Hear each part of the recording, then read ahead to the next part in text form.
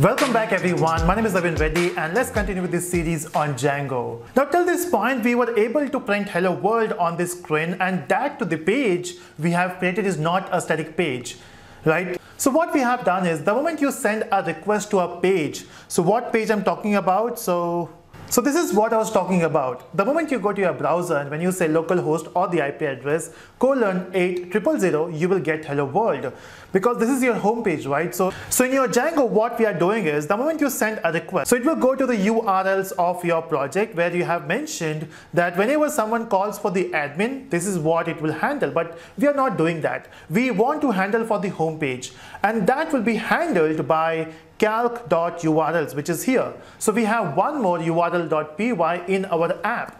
Now the question is, why don't we do everything in this URL? Because we can have multiple apps, right? And every app will have its own URL, and it makes sense to do that because it will be isolated. So if you touch one thing, it will not affect the other one. It will be easier to manage. So in the urls.py, you can see we are saying again path, and then we are saying for the home page, we have a function named as home. So if you go to views.py, which is your Python file for views, here we are saying this is a function home. The moment it gets called, you just have to send a response, which is a HTTP response, and you have to send hello world, and that's why we are able to see that hello world. But hold on, if you talk about the real projects, if you talk about the actual websites, you don't actually print only one text, right? You might want to print multiple text. You want to print an image, or you want to do some amazing UI style there. Don't worry, I'm not going to do that here. We are not going to create a good looking website. We just want to create a simple web page. Even when you say web page, it will have certain HTML tags, right? For the title,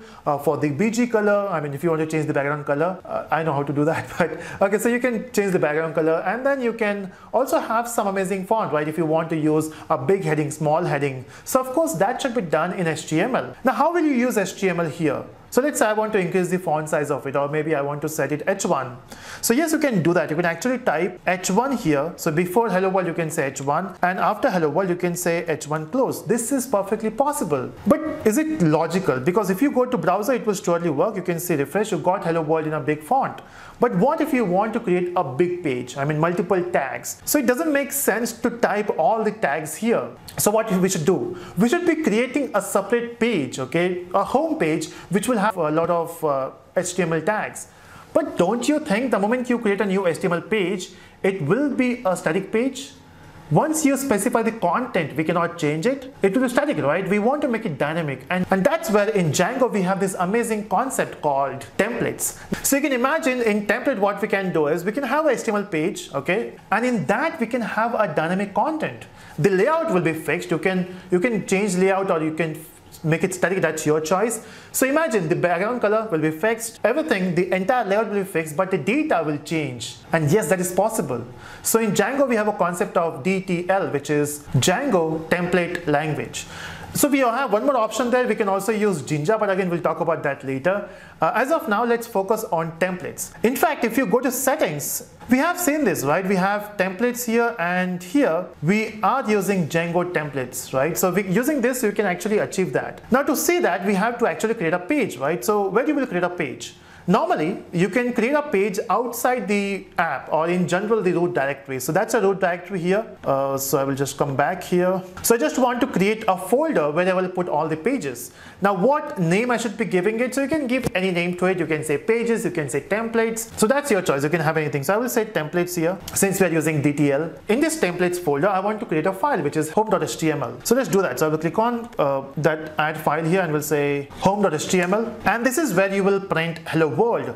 But this time, of course, I will be using h1 tag, and I will print hello world, but just to get a different text, because you might even not be knowing that something has changed. So what I will do is I will simply say some exclamation mark, because in the actual output here we don't have exclamation marks. So now we know when things are changing, right? So you can see we got hello world, and then at the end we are getting some exclamation marks. So how will you call this home.html? So for that we have to do some changes, because if you go to your browser and if you say refresh, nothing is happening, right? So the first thing you have to change is your setting file. So if you go back here and if you say settings, this is where you have to do some changes. Okay, now what change? So you have to change this dirs file, which is path, which is actually a directory file. So you have to specify the path of the template, because where you will search it, because the moment you load this application, your Django should know where you have all the templates. So let's specify the path here. To do that, we have to say os.path.join, and in this you have to specify, in the bracket you have to specify two things. First, the base directory. So you can simply say base dir, and here you have to mention the folder name where you have all the files. So you can say we have those things in templates, and your job is done. So you have specified the path. Now, so you have to also change your views.py file, because here we are saying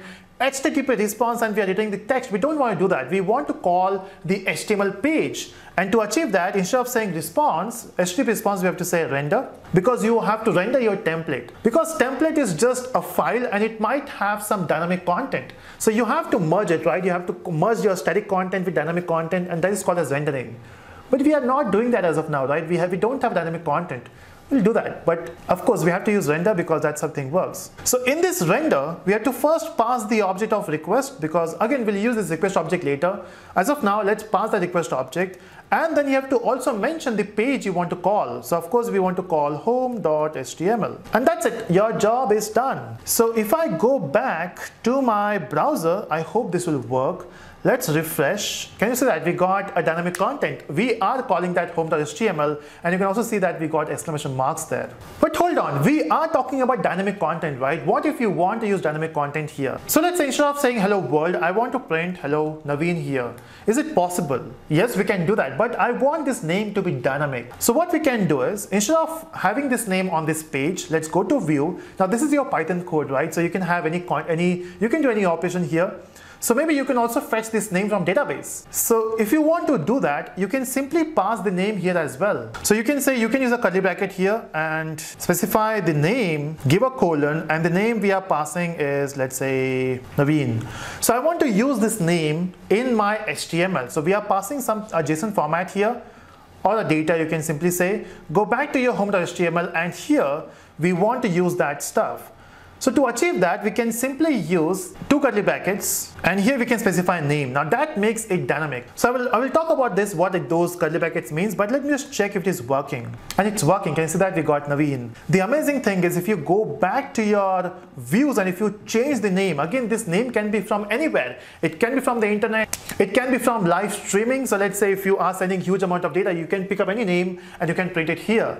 As of now, let's keep it any name. So let's go with Kiran. And now if I go back, let's refresh. So you can see we got Kiran. We are not changing anything in the home.html, we are doing that in Python code, right? That's what when you say dynamic content. Now this curly brackets here, it simply means that the code which we are writing here is dynamic. Okay, so this is the Jinja pattern, what you say, or Jinja template. Now if you are coming from JSP or PHP, we have the same concept there as well. Now this is only for the variable. Can we use actual code? Can we do operations here? And the answer is yes. You can also do operations here. But how to do that, we'll see later.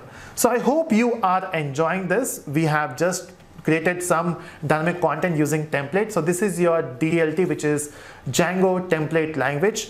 Also, we can also use Jinja. In fact, we have multiple engines. One is the Django Template, which is by default. You can also use Jinja, but we'll see that later. As of now, this is working. So I hope you enjoyed this video. Let me know in the comment section, and do subscribe for further videos. Bye-bye.